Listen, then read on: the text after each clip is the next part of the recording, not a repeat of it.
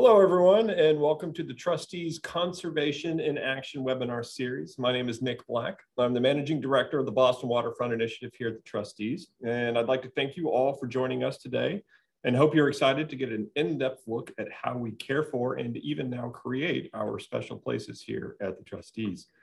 Each one of our 120 properties has its own unique history and treasures to offer, and our team of stewards, curators, ecologists, and many others all play a role and bringing these environments to life. Today, you'll hear about the exceptional work we are doing to create the Piers Park III project here in East Boston. And these efforts would not be possible without the support of our donors, and we cannot thank them and you enough. As the world has gone virtual these past 2 years, and we've created online programming like this webinar series, our team has also done an incredible job keeping our properties open and operating safely. We saw over 2 million visitors to our properties last year, as many people gained a renewed appreciation for nature and for getting outside. I hope this webinar will inspire you to get out and explore the some Trustees properties and to help you learn about our many new projects and initiatives. If Piers Park III is of particular interest, our team will be offering monthly tours of the park site in East Boston. You will receive an email with details on how to register for this walking tour following today's webinar. We believe this work will help us get the next generation outside and build the Trustees of the future. Thanks again for supporting our mission and for protecting and thanks again for supporting our mission to protect and share the places people love. We will be taking questions and answers at the end of this presentation. So if you have a question that you would like to ask, go ahead and just hit the Q&A button at the bottom, and we will collect those questions and ask them and answer them at the end. Also, next to the Q&A button, you will see a live transcript option. If you would like to enable closed captions to appear at the bottom of your screen, please select live transcript and show subtitle. Thank you. Now for our program. We're very excited to share with you today some updated designs for the Piers Park III project in East Boston. But before we get to that, I wanted to invite you to hear from two of my colleagues here at the Trustees with whom we've been working closely over the last year as this project has transformed from imagined vision to implemented reality. Joining me today is Klein, the Trustees Director of Outdoor Experience, and Vidya Tikku, our Director of our Greater Boston properties. Both Jen and Vidya are here to discuss how the work of the Boston Waterfront Initiative, One Waterfront, and the Piers Park III project are deeply connected to the overall Trustees mission. I am grateful that they are here today and look forward to hearing what they have to say. And with that, Jen, I will turn it over to you. Great. Thanks, Nick. And thanks everyone for choosing to spend your lunchtime with us today. As Nick said, I'm Jen Klein, Director of Outdoor Experience with the Trustees. Since our founding, the Trustees have focused our work on connecting people to nature and giving people access to high quality open space. It's really through having these memorable, magical outdoor experiences that we grow to love nature and get connected to our place. And at the Trustees, we really are in the business of creating and stewarding experiences that connect our communities to nature and to our special places, be those urban, rural, or in suburban communities. We've been doing this work for a really long time. However, in our current strategic plan, we call out with greater intention the need for inspiration and connection to nature. There's a lot of environmental challenges that we're facing today and that we're likely to face in the near and far term future. And without experiences in nature, we just can't have environmentally literate and civically engaged communities. And at the Trustees, we believe that everyone is entitled to access to high quality outdoor spaces where they can connect to nature and build sense of place.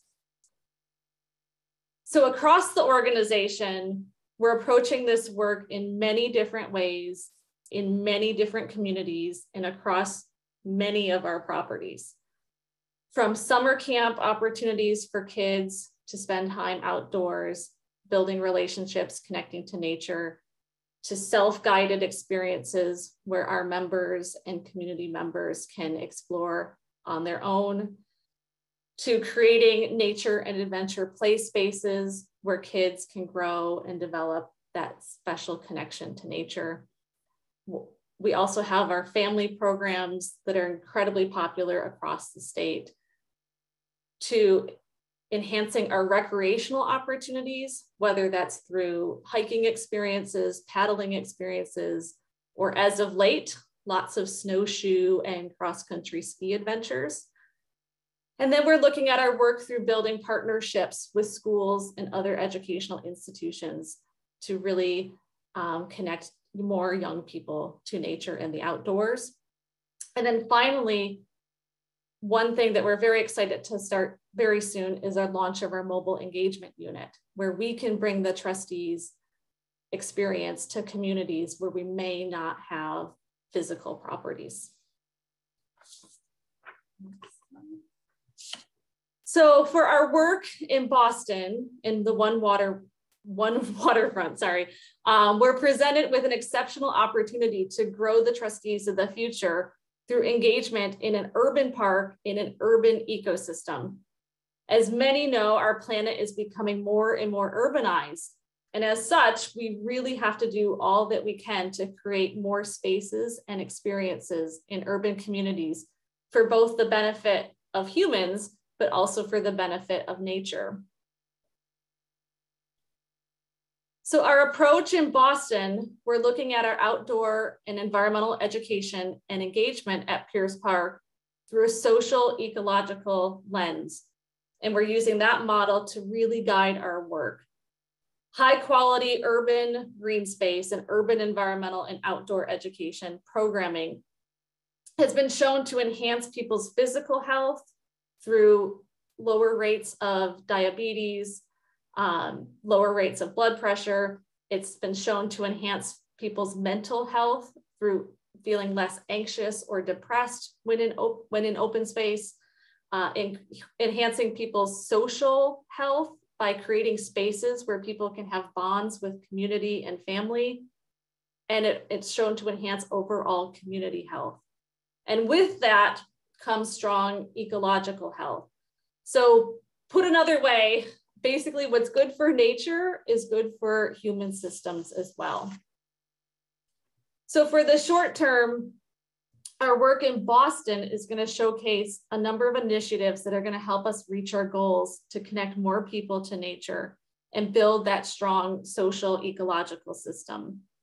So this includes launching our mobile engagement unit this summer in Boston, continuing with ongoing family programming in East Boston and beyond, and then developing and stewarding strong partnerships in the community, especially in the public health space, and then creating unique recreational experiences for the community. And looking ahead with this work, we're really aiming to be thought leaders in this space. We will use this park and this process as a learning laboratory for research on public health, access to green space, climate resiliency, urban environmental education, and community engagement. We're actively working with partners currently, universities here in Massachusetts and beyond, to start to think about what this living laboratory might look like. We're serving as a model for collaboration between public, private, corporate, state, and municipal partners. We're a model for community engagement and participatory planning. And we're also serving as a model for what is high quality outdoor urban environmental education and recreational opportunities look like. So with that, I'm going to stop there and I'm going to pass it over to Vidya, who's going to share a little bit more about what's happening and what's coming on the programming front for Boston and beyond. Thanks, Jen. Hi, everyone. Again, I'm Vidya Tikku. I'm the director for Greater Boston with the trustees. Thank you for having me today. I'd like to take you through our current presence in Boston and give you a peep into the context for the water initiative work that's being done here. So today, the Trustees is the largest owner of community gardens in Boston. We own 56 gardens in 8 neighborhoods, about 15 acres in total. There are about 200 gardens in the city, which we also champion, and really are the thought leaders and are the most recognized organization for championing these open spaces. We have a network of about 100 to 120 volunteers, give and take any given year, that helps us really run these gardens. The gardens are truly representative of their neighborhoods. The food being grown here is estimated, we're doing a study with Dartmouth, and I'll put a leg out and say, I think we're estimating over $2 million worth of fresh food being grown in these gardens that is supplementing family food budgets. We have nearly 10,000 people being fed in these gardens, and then another 15,000 that engage with us currently in garden programming, recently online, but in person, of course, as we come out of COVID. We are also, next slide, please, Nick. We are also connecting our statewide agriculture program with the communities in Boston with our mobile market. Food being grown at our farms, mainly Provisit Farm in Dover, is being distributed to financially challenged families in Boston and Cambridge. We have 9 locations currently, about 470 CSA shares being given out, 45 of which are now in East Boston, thanks to a partnership with the East Boston Neighborhood Health Center there. I'm proud to say all 100% of these CSA shares are subscribed for families that qualify for HIP and SNAP.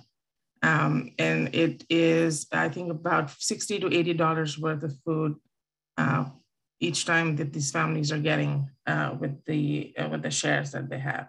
So, you know, the gardens are helping us connect with the gardeners and the abutters. There are about 125,000 people that live within a quarter mile of our 56 gardens. And then with the mobile market, we're able to expand that reach and, you know, reach people who may not be able to garden, but still need access to fresh food. Next one, please, Nick. This is my favorite slide. And now with the Boston Waterfront Initiative, we are really being able to invest in the next generation, something that Jen spoke about. These are our next stewards for open spaces. You know, this will be our 3rd year.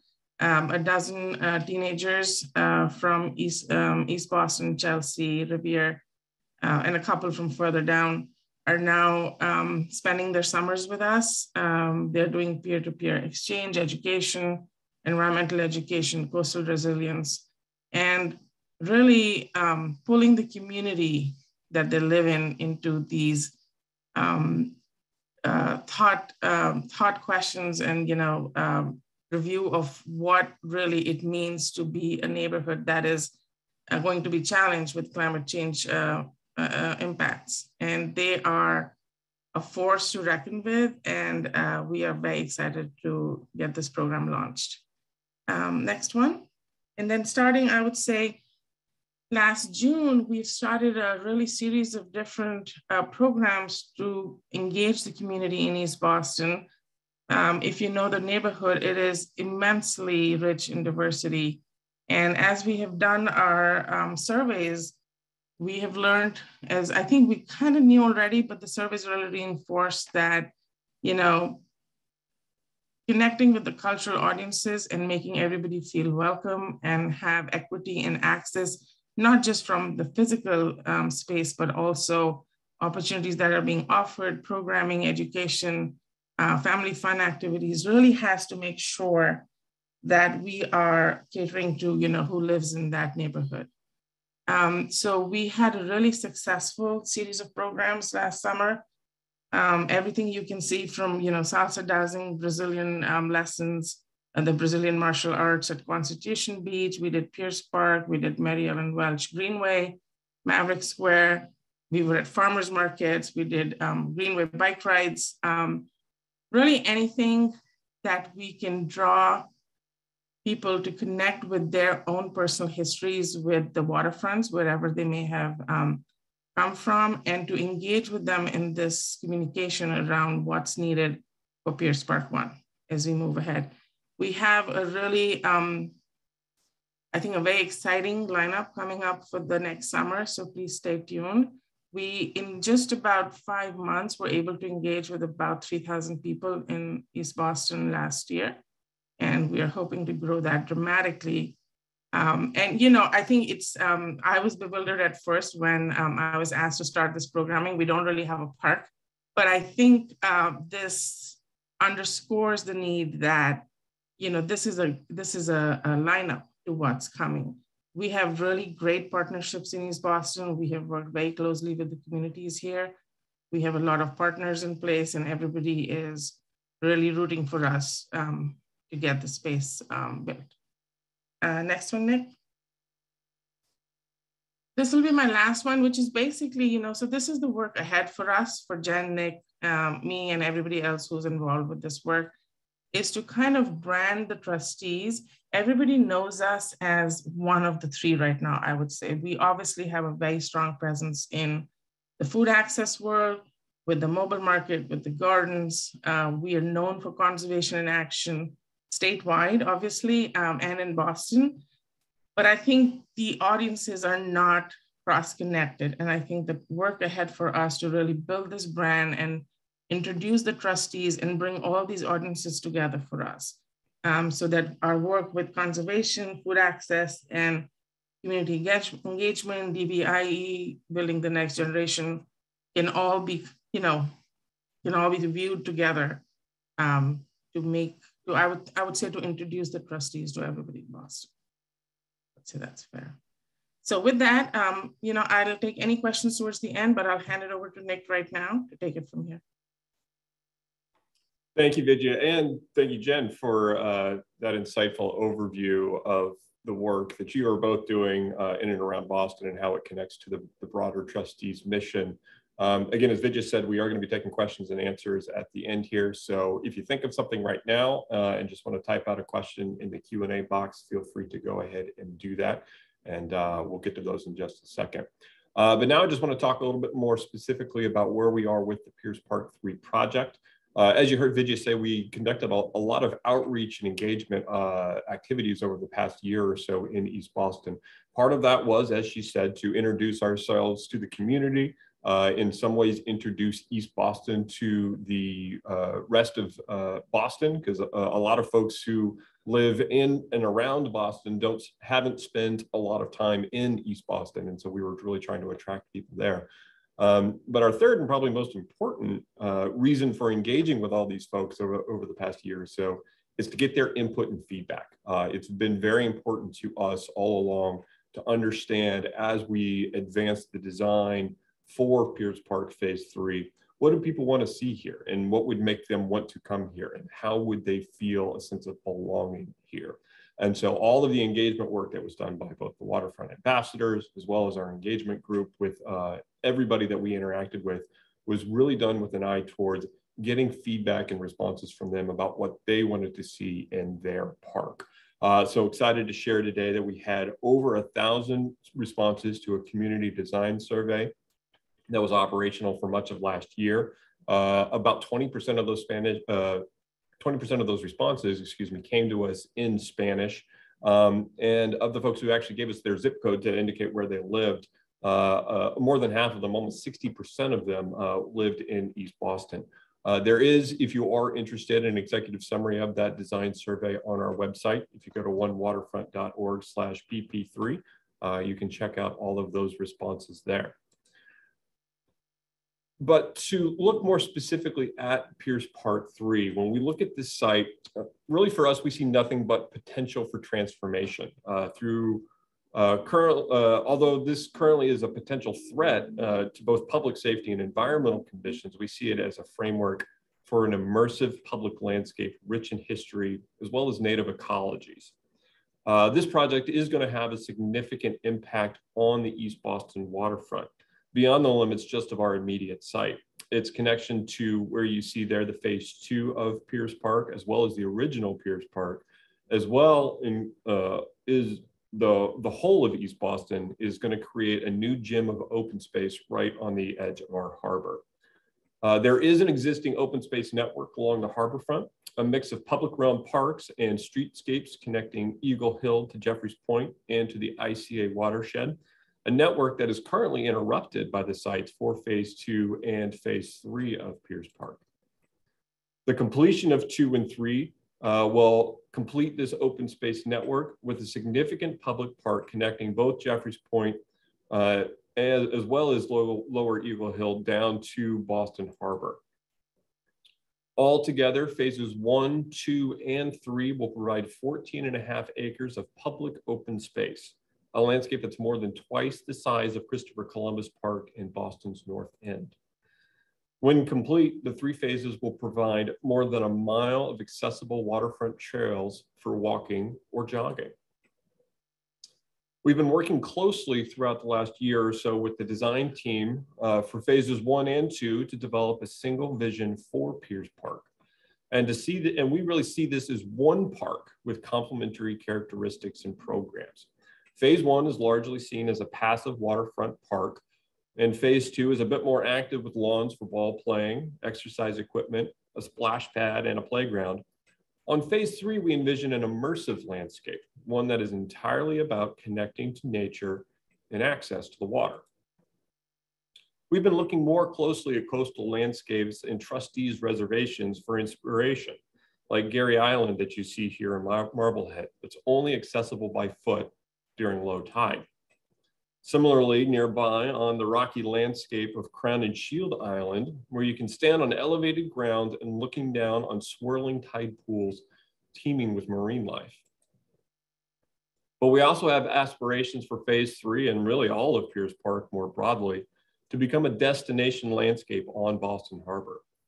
World's End, of course, is a very different scale, but we're excited by the idea that when completed, this is a park that, of course, will serve the immediate neighborhoods, but also invites people from greater Boston and beyond to spend a day in the park and accessing the harbor in a way that just simply doesn't currently exist in the city.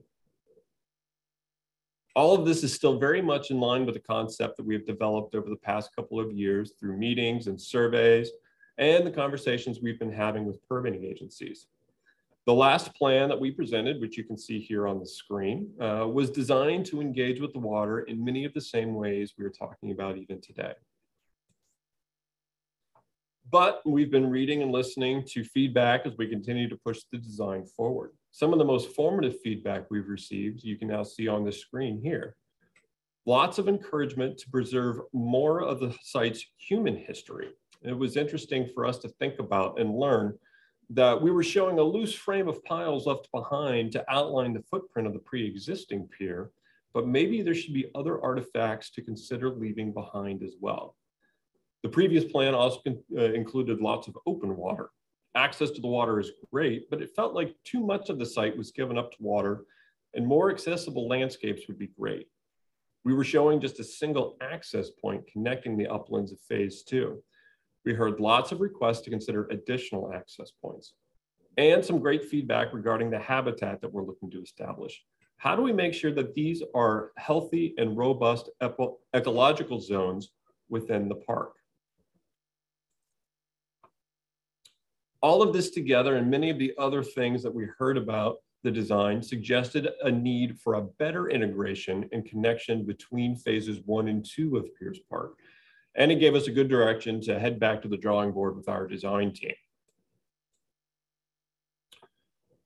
And so I'm excited to share with you that this is the new and we think improved design drawing for phase 3, responding to some of that feedback that we've received. We're excited about the evolution of this project and think we're headed in a direction that allows for more programming, while also improving on the quality of the marine and uplands habitat that we're bringing to the site. First of all, we've significantly increased access to the park. We're looking into ways that Piers Park might be connected to either the water taxi network in Boston Harbor or some other way of water transportation connections, bringing people to and from the park more easily. But we've also incorporated 2 pedestrian bridges between the uplands of phase 2 and the coastal landform of phase 3. These 2 connections between phases 2 and 3 have been created to protect an area for establishing salt marshes and tidal pools right at the entrance of phase 3. We're particularly excited about this idea of crossing over and through a robust ecological habitat as the approach to phase 3. This brings the larger aspirations for this to perform as a resilient ecological park right to the foreground as you arrive. We see this as a diverse mix of salt marshes, tide pools, and foreground views of the park and the city beyond, and that the protected waters could be safe enough to allow for outdoor classrooms and educational programming and discovery. Those native ecological zones are of course beautiful in peak summer, but we think it'll be equally beautiful in the middle of a snowy Boston winter as well. We're looking into additional ways to preserve the artifacts of the pier, a place that used to move people and goods in and out of East Boston and should not be overlooked as an important piece of this site's history. In addition to developing strategies to retain some of the piles at the pier's perimeter, we're also looking at ways to keep some of them within those protected waters of that proposed marsh and tide pool. The current plan suggests that the salt marsh might be dotted with artifacts like the concrete pile caps of wood or wood piles that could also serve as a mollusk habitat and perches for migratory birds in the marsh. And the images that you see here are of Brooklyn Bridge Park in New York City, where very similarly they created an ecological habitat around an old pier. And you can see how those old pier remnants have been enveloped by the natural landscape and really add an interesting component to the park itself. We've continued to develop and expand upon the ways in which the park offers opportunities to engage with the harbor. This is something that came through loud and clear in our design survey work, and that this is a park that will largely be defined by many of the ways that it brings people down to the water's edge.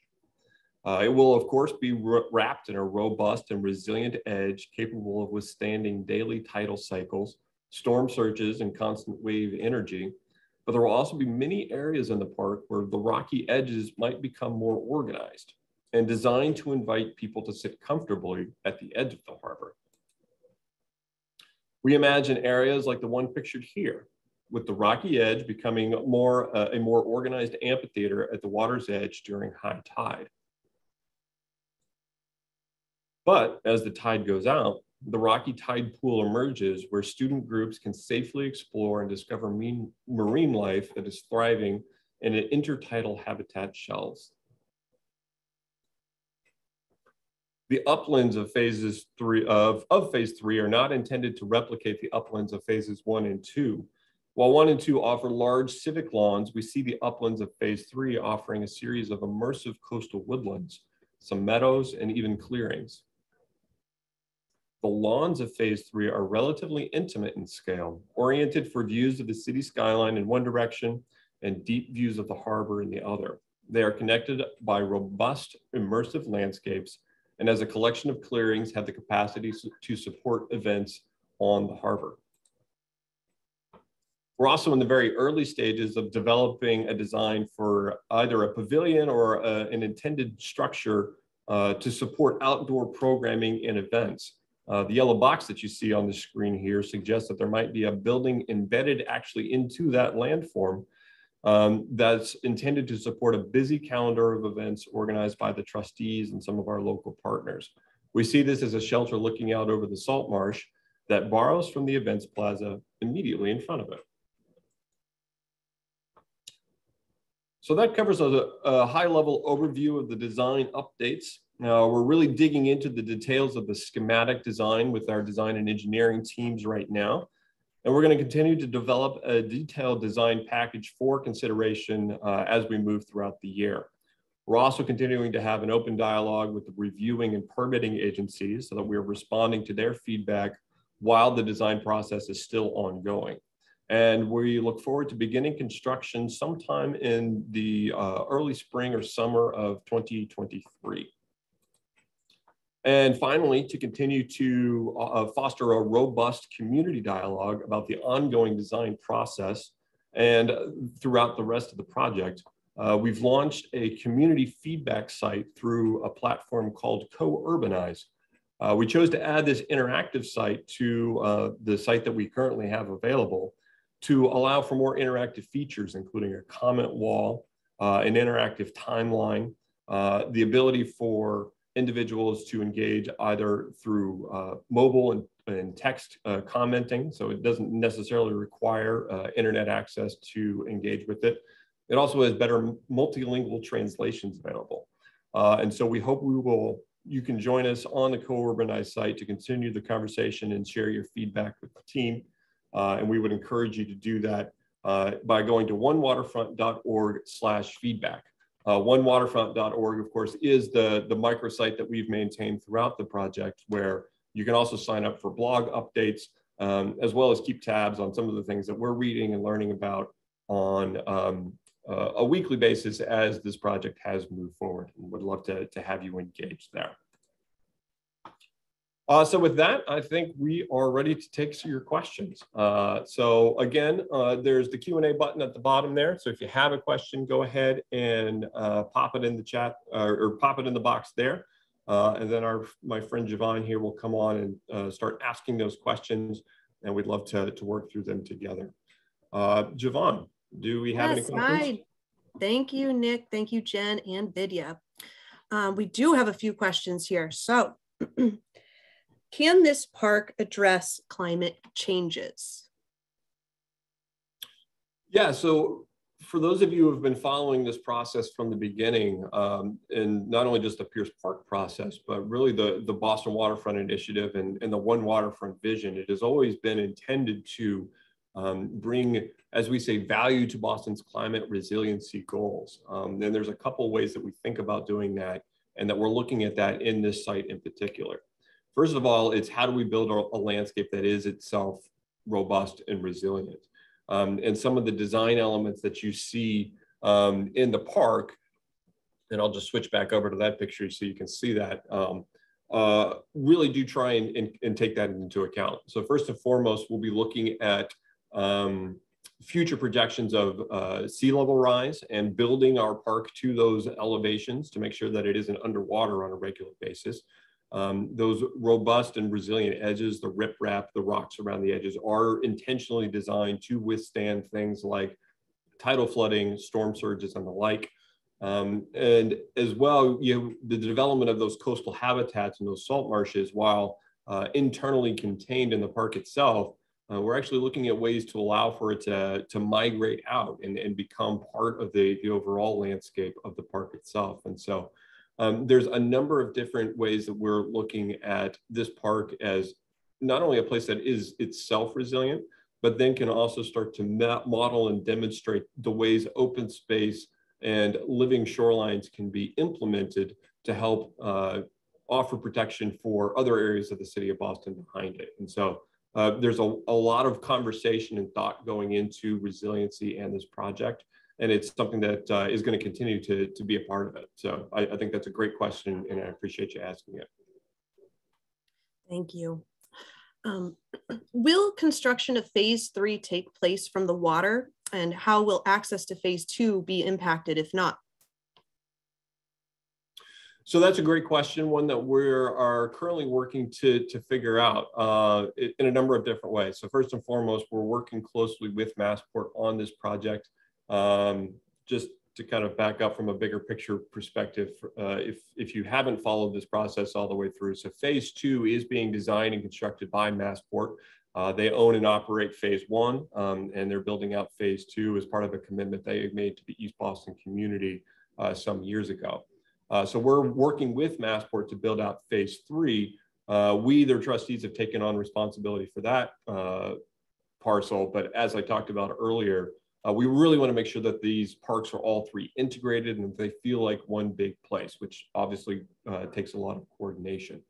The phase 2 site and the development for it has advanced pretty substantially. They started that process way back in 2017. We were just designated by Massport to be the developers for phase 3 in 2020. So we've been working furiously to get caught up from a design perspective. But the idea is that there will be some coordination and overlap of construction of both phase 2 and phase 3. So to answer the first part of that question, I anticipate that there will be some portions of phase 3 that are probably going to be built from the water. There's a good bit of demolition that obviously has to take place. That will almost certainly be done from the water. But we're currently in the process of identifying construction managers and other technical professionals who will be able to answer those questions with far more specificity than I will be able to. Secondly, we are working with the phase 2 team to get as much work done as possible before or while both parks are still under construction. Now, phase 2 is obviously an upland park that doesn't happen in the water and is a bit more technically straightforward than what we're looking at for phase 3. And so I would anticipate that construction will probably wrap up before we actually have completed the phase 2 park. So there will be a bit of a time lag for the overall construction. But we are working really diligently with Massport and the community to make sure that as much of phase 2 as possible is going to be accessible, while we also have some both landside access as well as waterside access to the phase 3 site, because it is the type of project that is going to require access for both. But as we get deeper into the construction process, we are going to have a number of community meetings that outlines our plans for construction, takes feedback, make sure that we're taking into account any concerns that the community might have, and answer those questions in far more specificity once we have the construction folks on the ground ready to handle that work. Awesome. Thank you, Nick. Vidya, what kind of programs have worked well last year? Let's see. So I think the ones that connect most or offer opportunities for the different cultures that exist in this neighborhood, the family festivals that we have done, these are longer festivals that include everything from food explorations, salsa concerts, dancing, Brazilian martial arts, participation in the Mexican Independence Day was a great one, Halloween, and even I think our pop-up programs at the farmers market at the East Boston Neighborhood Health Center, they've all received really great participation. I will say that in my many, many years of programming East Boston, I think we've made a really breakthrough here. We have great staff that are local and bilingual, and we have had programs for the first time where the program is offered in Spanish, and most of the participation is from Spanish-speaking families, which is really a first for us. I always joke I was at this event where it was 100% Spanish, and I can understand a little bit, but it was great to be in a place, honestly, after so many years where I could hear something, the trustees, something, Veronica Rubles Cultural Center, something. I think we have pierced a level here where we have got a lot of participation from the Latin country immigrants, and also we're hoping to get more from East Asians. I hope Thank you. Is there any consideration of interpretive panels to complement the man-made elements left behind? Yeah, for sure. I mean, I think that's always an important part of any historical site, and something that I think the trustees really focuses on. I mean, we have an entire cultural wing of the organization that really focuses on both the understanding and the interpretation of these sites. And so we will certainly bring to bear all of our experience and resources to make sure that while we're creating a really engaging and immersive landscape, we aren't losing sight of where this place has been and the fascinating history that goes along with both this pier and then also this waterfront in East Boston. Many folks may not know this is really considered Boston's Ellis Island. There was a large number of immigrants that came to and through the city of Boston that arrived on boats on these piers that came into America, and that's where their stories began. And so we're always very interested in the history of these sites, telling the stories of the people that lived and worked here. These, of course, were former industrial sites. This entire complex used to be a big rail yard of trains that would come in and bring grain from the Midwest to put on steamer ships to send across over to England. And so there's a very rich cultural history, there's a rich industrial history, and all of those things that we're really looking to both keep and incorporate and talk about as we move this project forward and bring it to the public. Thank you again. Is there an estimate on phase 3, or how will this project be funded?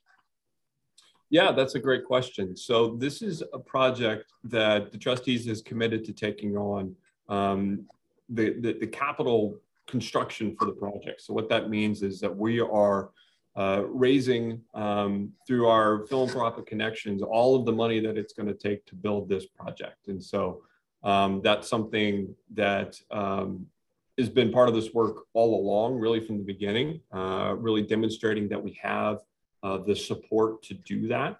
And to date, I'm happy to share, we have over, I want to say $26.5 million of commitments to the construction of this place. But it's going to take more than that, believe it or not. We are still trying to figure out exactly how much the park will cost, and getting more specific with the design and completing the schematic design phase, which we're looking to wrap up here in just a couple months, probably late spring to early summer, will give us a lot of information and more concrete answers on terms of how much it will actually cost to build the park. But of course, we're in a bit of an interesting period when it comes to construction projects, both locally and globally, I will say. So in terms of materials that are available and construction professionals that are available, all of those things will offer some challenges to the park itself. And so right now we've estimated that the park is probably going to cost about $35 million to construct. That number could go up or down. I would probably say it'll go up before it'll go down. But that's the sort of general goal that we're working with right now. And so raising money through private family foundations, corporations. We've had a number of great corporate sponsors that have stepped up to support this work. Individual donors who have committed to this project, which is wonderful to see. And then we're also working with our federal, state, and city leaders to develop a modest but meaningful pipeline of public funding that will help support the project and move it forward. Thank you. And we have time just for a couple more questions here today.